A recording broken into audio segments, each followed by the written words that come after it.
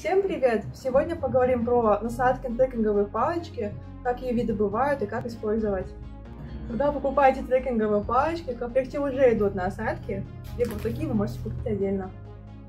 Это летние кольца. Чаще всего они уже идут в продаже в комплекте. Данная насадка помогает вашей палочке не проваливаться в мягкий грунт, сок или траву.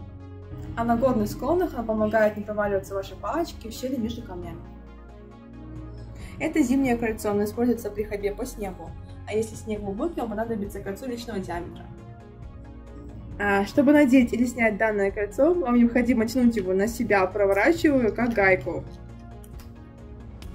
Такие круглые наконечники используются при ходьбе по подготовленным тропам. И также надеваются на палочки, защищают ваши вещи от проколов и удобны при транспортировке. Наконечники в виде башмачка применяются для ходьбы по асфальту. Например, если треккинговые палки используются для тренировок по скандинавской ходьбе.